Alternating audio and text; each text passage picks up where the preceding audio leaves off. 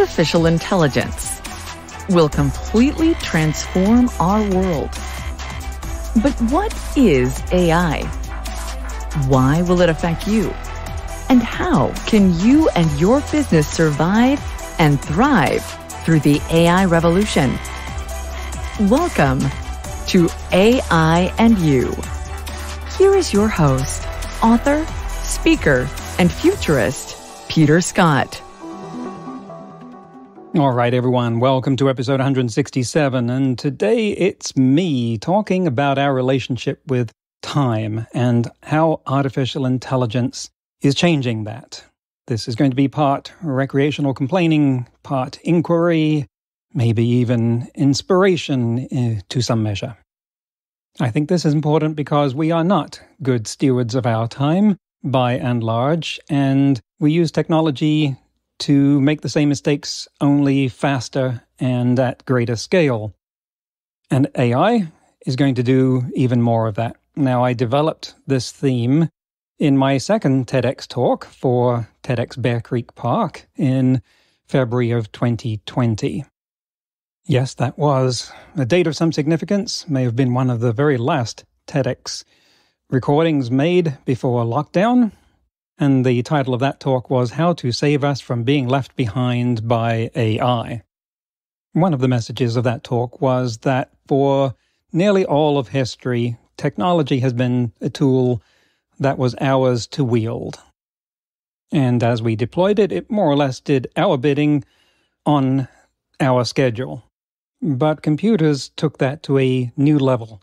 And even before the development of advanced AI, we were already getting behind the curve with respect to technology. We were letting it call the shots. And we used it to create a world where the demands on our time were unhealthy.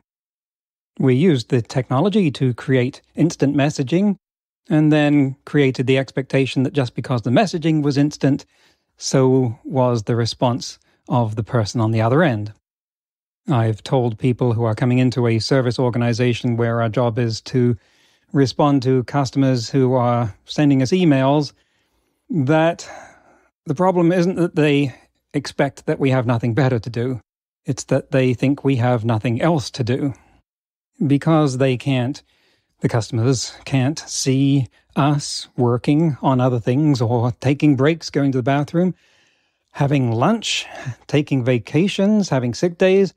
Their unconscious assumption is that when they send the email, well, they know that email is delivered more or less instantly these days, so they look at their watch, figure, okay, she must have gotten that message by now. Let's give them some time to read over my message. Okay, that shouldn't take more than about 30 seconds. Let's give them another 30 seconds to think about what that means and start typing a response. Let me know that they're working on it. Okay, a whole minute has gone by and I haven't heard anything back from them yet. I better give them a call and ask, did you get my email? Hands up. Okay, I know I can't see it, but just participate anyway. Hands up if that's an expectation or that reminds you of where you work or have worked. Do you work or live in an environment where you may be interrupted by multiple instant messaging systems of one kind or another, let alone the telephone? We have come a long way from the day when poet Samuel Taylor Coleridge lamented that the remainder of his poem Kubla Khan was lost because there was a knock on the door while he was writing it down. Now, many people say, but we don't have to participate in that world. We can disconnect from it. It is our freedom to do that. But how realistic is that freedom? How many choices of environment do we have that support that mode of interaction? Or do you work somewhere now where the entire working model is that you have access to expertise and answers from anyone else in the organization instantly? If you are asking questions in such an instant chat medium and hoping for or expecting answers more or less instantly, then doesn't that mean that other people have that expectation of answers from you? And so don't you feel obliged to be always available via that same chat mechanism. Now we know this isn't healthy or efficient. University of California at Irvine researchers discovered that it takes 23 minutes to regain focus and momentum on a task after being interrupted. And yet another study shows that workers are interrupted on average 4 to 12 times per hour, which means that we never get back to full velocity. What we might have experienced once is now out of reach. Why have we created such a world? I think a lot of people are living out a fantasy that those studies about the inefficiency and negative effects of multitasking don't apply to them because they're special, they're different, they're superior. I think this line of reasoning is much like arguing that you could drink as much as you want because you don't have a liver. Well, we've largely eliminated the 3-martini lunch. It's time to tackle this expectation about multitasking. It's time to create working environments for information workers where we can be effective and focused. AI could be the solution to that. It could also be the problem. AI is a force multiplier. Giving it to someone can be like handing a toddler a chainsaw. You may have heard me use this metaphor before on the show. They might use it to cut down a tree, but they're more likely to cut off their leg. We need to grow up in how we understand and use AI. And you'll notice I haven't said much about the technology here. That's because the focus of what I'm talking about here isn't the technology. I've said for a long time now that it's not developing better technology that is the issue. The technology will get better more or less by itself. It's building a better person, building a better society, one in which AI is used to solve our problems and not create new ones. In general, if you have a business that makes some mistakes in its operation, AI is not going to fix those mistakes. It will instead enable the organization to make those mistakes faster and at scale. So the adoption of AI in individual workflows could simply make these problems that I've been talking about much, much worse. The individual human is not going to get substantially better at how they process information. We're not going to suddenly get twice as good at getting back on track after an interruption, but AI will get twice as good every 3 months in the case of large language models, indefinitely. And if you think you have problems in being expected to be always available now, what is it going to be like when we have brain-computer interfaces and our connection to the network is literally embedded in our heads? You can't say you didn't have your phone with you. You won't be able to say that you were out of cell range, not when there are networks of low Earth orbiting satellites always around, no matter where you are in the world. You would have to be inside a lead-lined bunker, which may be the future of executive vacations. Maybe I should patent that idea. So how far are we from a future where you're interrupted in the middle of a show or woken up by your boss yelling literally inside your head, "Where is that report I asked for?" Yes, it sounds like science fiction. Would make rather good, if somewhat dystopic, science fiction. But do you want to bet that it can't or won't happen? So how did we get into this mess? We have a broken relationship with time. I want to describe one of the symptoms of that, and also a secondary cause, by no means the only one, but one which has preoccupied me over the last year or so, and that was revealed to me when I was listening to Oliver Burkeman talking about how one of what we consider to be positive life lessons was actually dangerously misleading. And that's the story about the teacher who goes into the classroom with a big glass jar, some rocks, some pebbles, some sand, and a jug of water. And you no doubt are familiar with this one. He says, "Can we fit these things in the jar?" And if he puts in the sand and then the pebbles and then the rocks, well, there's no room for them all to fit. But, he says, suppose that we put the rocks in first, and then the pebbles, which fill in the gaps, and then the sand, which fills in those gaps, and then you can even fit in the water, and it still doesn't overflow the jar. And he says, what if the rocks are the most important things in life? And of course, the lesson here is that you should take care of the most important things in life first, and not focus on minutiae. All well and good, except that there is an embedded lie in this. And I really want to thank Berkman for pointing this out.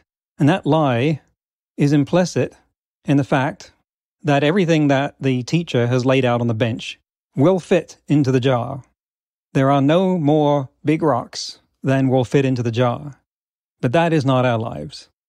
That has not been close to the reality for most, if not all of us, for a long, long time. And those big rocks, which are things that we must do, things that are important to do, things that we want to do, things that fulfill us, there are many, many more of those than we can possibly fit in that jar. And yet we're operating under the misapprehension that if we only discover the right way of putting those things in the jar, we will get everything done. And there is a whole industry of time management gurus that prey upon this misconception for their business. I think of them as like the Martha Stewart of time management. Okay, I'm going to get a bit judgmental here. Martha Stewart based a business model largely on the population of women who were insecure, who wanted to see themselves as superhuman. Certainly wasn't all of her audience, but this was the audience that made her. The ones that were chasing the fantasy that they too, like Martha, could do all of the things that she showed on her show, despite the fact that they were achieved with the backing of many, many people not seen on camera helping out, and that Martha was getting paid to do these things. And as long as I'm stereotyping, hey, I watched Martha Stewart as well.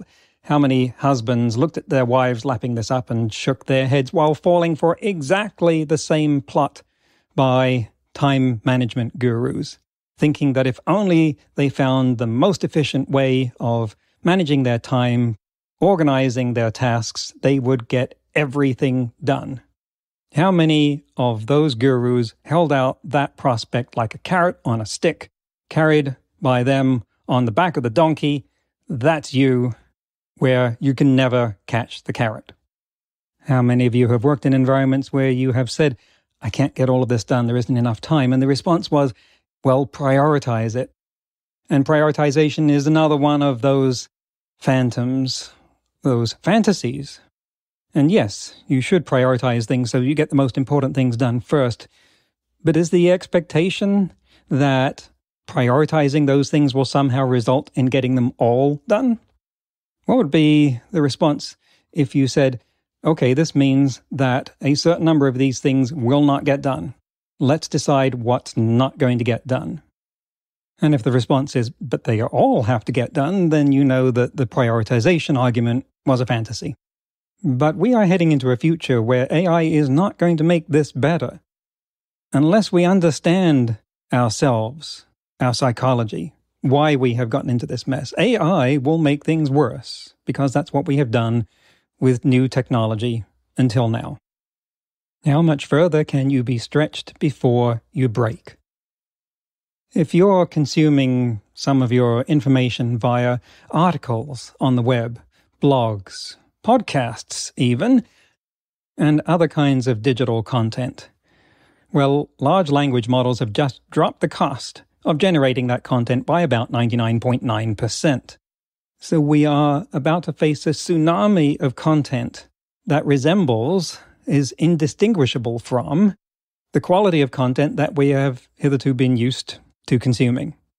But you can't even consume twice as much, let alone 1,000 times as much. So what are you going to do? This is the future that's being created right now, one where we can't assimilate everything that we need to know or want to know, and that we are going to have to collectively and individually face down FOMO, fear of missing out. That's going to be amplified enormously. We have to reinvent our models for accessing and discovering information that we need to know, and we have to reinvent our relationship with time as mediated through technology. AI is going to help create more and more things that we literally cannot understand, that they lie beyond our comprehension. Now, these things have always existed, but more or less by definition, we weren't aware of them. We take it as an article of faith that we can accomplish anything if we organize a tall enough hierarchy to do it. We can go to the moon if we build an organization the size of NASA and organize it into groups that are responsible for the lunar module, the service module, the project management, and so forth. Thousands and thousands of groups managing some decomposition of this. But there's no guarantee that everything we want to know, understand, or do can be accomplished through such a hierarchical breakdown.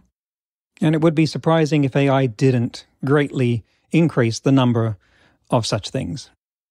Now, there's a huge amount of focus at the application level, at the technology level on this problem at the moment. People who are looking at how to create and use applications and AI to manage the information that comes into you, to summarize long papers and other things. And that's all well and good and important, and we need to do it, and we will talk about it on this show. But we mustn't expect that this is going to somehow restore to us an earlier, more civilized, more leisurely relationship with time. Because without an understanding of our relationship with time, we will simply use it to make the hamster wheel go faster, to run faster, keep trying to catch that carrot that's being held out in front of us on a stick by someone that's on our back. We will never catch that carrot. The trick is not to try and run faster to catch the carrot. The trick is to look up and see who's holding the carrot. I don't have traditional answers to this. I can't tell you, start solving this by getting this app, using this technology, mastering this technique. I've already said that that's not where the answer lies. The best that we can do is to start with personal inquiry and awareness, and then leverage that into organizational inquiry and awareness and transformation. It's not easy, as long as we are living in an environment that's trying to go in the other direction. But if it was easy, then I wouldn't have to be talking about it on this podcast, because we don't tend to look at easy problems. And speaking of which, I still am not generating the content for these podcasts using a large language model. Maybe that makes me hopelessly old-fashioned, but I think you're listening to this because you want to hear a human being, and that's me. I'm the custodian of the vision for this show, which must be doing something right, because the number of requests that I have been getting from public relations representatives has increased enormously lately. Requests for certain people to come on the show, and those have now escalated to a rate of about 1 a day, which means about at least 6 out of 7 of you are going to be disappointed. And I was only ever accepting maybe half of the ones that came in because they were people who were trying to sell something, people who wanted to promote their company. And I've said this before, we're not a show that looks at how to do business. We're not going to run company profiles. We're not going to have people on who just tell us how great their company is and that's their message. Not knocking that.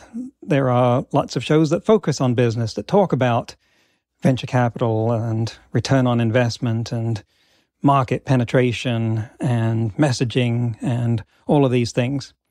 And if that's what you want to listen to, be my guest. There are lots of places to get that.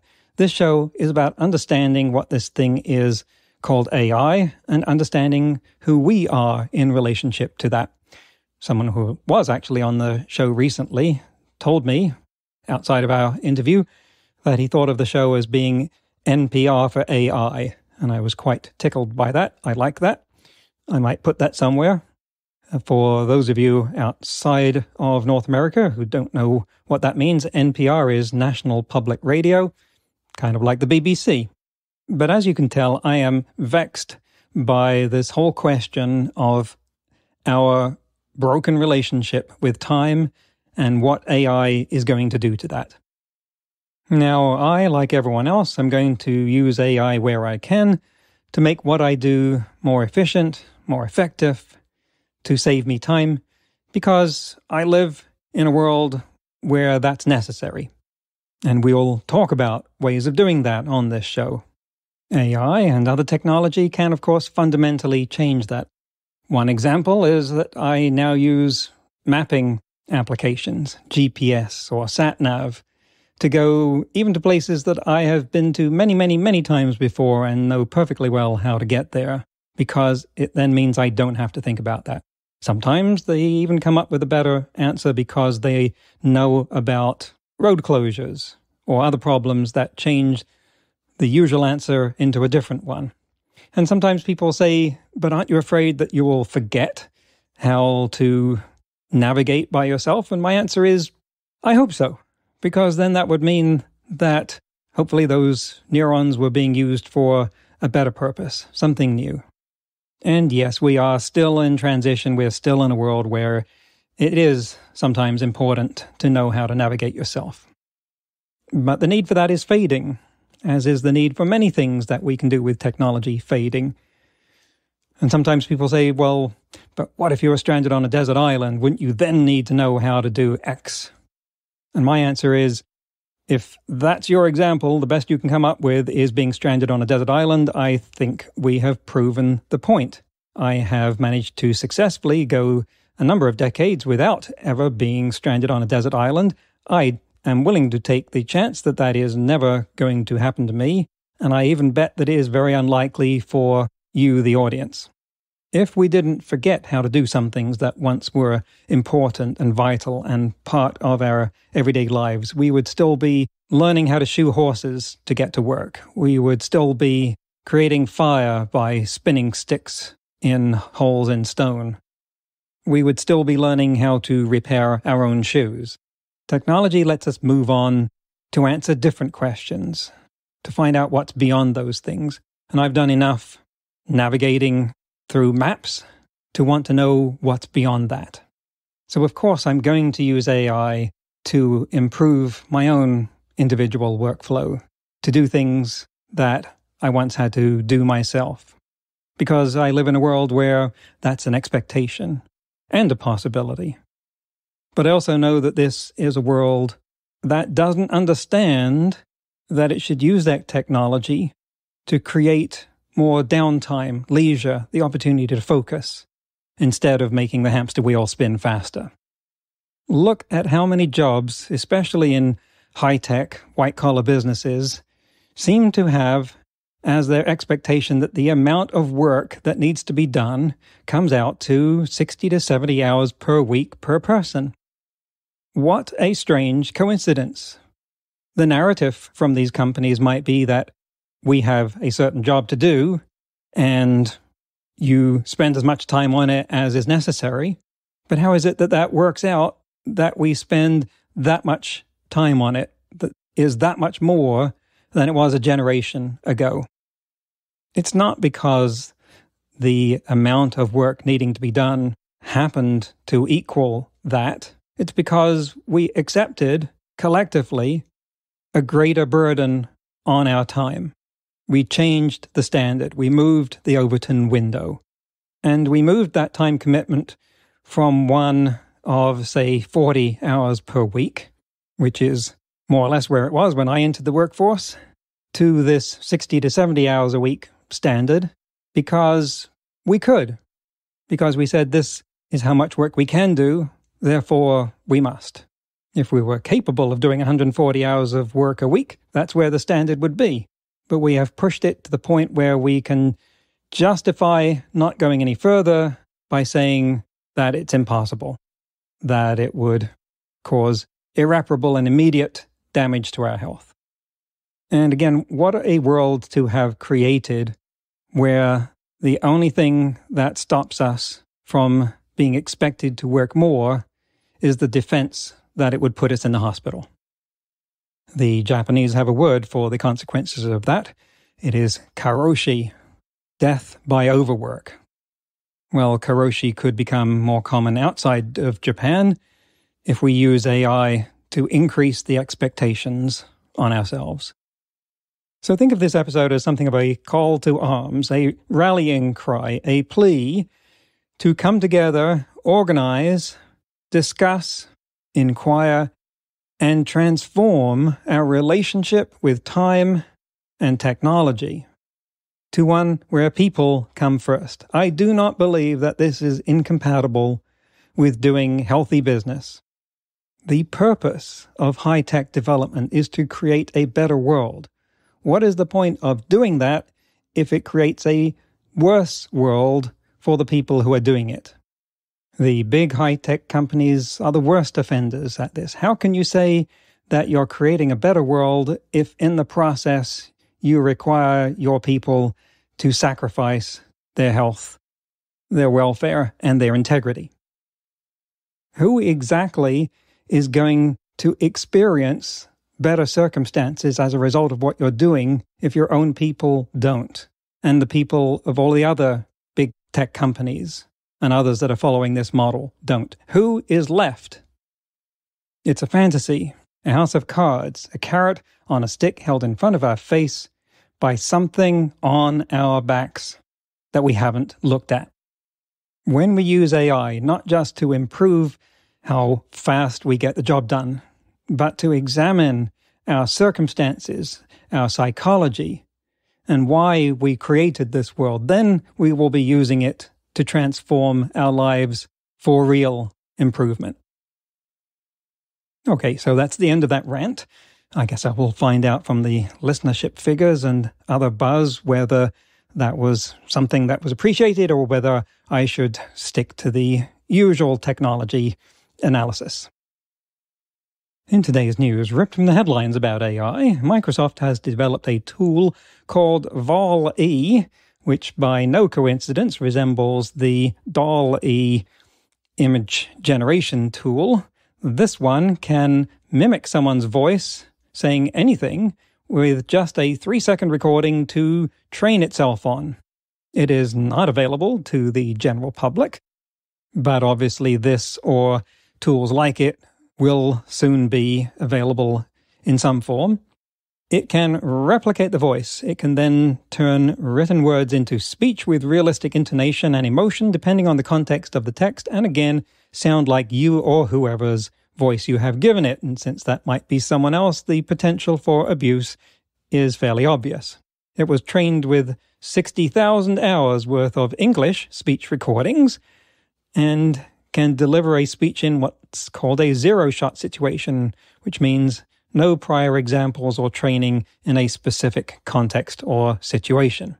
I've talked here and in other places about examples some time ago of avatars that were created. For instance, William Shatner created an avatar of himself for one company, and will.i.am did the same for another, where that avatar learned how to speak like those respective personalities at the expense of some considerable custom development. And here we have a tool that can do much of the same job with far less investment. And of course, the potential for abuse, as I said, is large. The researchers were aware of that and wrote, quote, "Since VAL-E could synthesize speech that maintains speaker identity, it may carry potential risks in misuse of the model, such as spoofing voice identification or impersonating a specific speaker. To mitigate such risk, it is possible to build a detection model to discriminate whether an audio clip was synthesized by VAL-E." End quote. Let's see how long it takes before some black hat develops a tool that can remove the features from an audio clip that allow it to be detected as synthesized. Next week, my guest will be Hod Lipson, an author, speaker, and researcher working in robotics. He is professor at Columbia University, and he has some fascinating research and questions about whether robots could design and make other robots. Could they be curious and creative? Will they ever be self-aware? And how will we know? We'll be talking about that next week on AI and You. Until then, remember, no matter how much computers learn how to do, it's how we come together as humans that matters. That's all for this episode of AI and You. Please leave a rating and comment and share with your friends. Get the book Artificial Intelligence and You and see more videos and articles at aiandyou.net. That's aiandyou.net, where you can also send us your questions. Thank you for listening.